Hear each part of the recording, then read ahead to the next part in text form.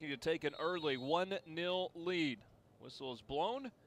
Here comes the PK try. Forbes sends it into the left corner, and Ole Miss takes an early 1-0 lead just 2.5 minutes into the match.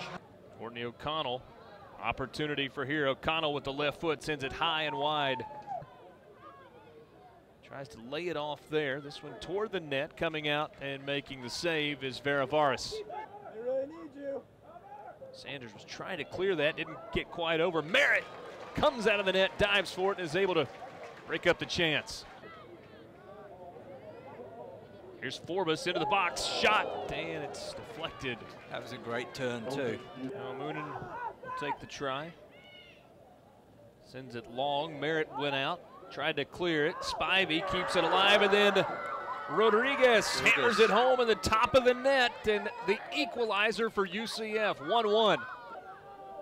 Hartnett lays it off, Forbes on the attack. Tough angle there, trying to get back in, kicks it toward the net, and Ole Miss with an opportunity.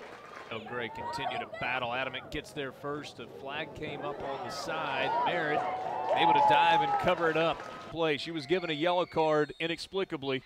And now Rodriguez looking for the lead. The shot is in, and it's 2-1. UCF with the advantage over Ole Miss. Miller sends it into the box, tipped high into the air, still alive. Forbes heads it, a one-timer, yes sir! And Ole Miss ties it at 2, the equalizer, with 1:18 remaining. Here's a pass ahead, Forbes chasing, got an empty net, and it's knocked away by Varis. 15 seconds remaining. CC Kaiser looking for a chance. Has it stripped away. Kaiser gets it back. Got to try to shoot. 5 rolls across the side. Will anybody be there to throw it in?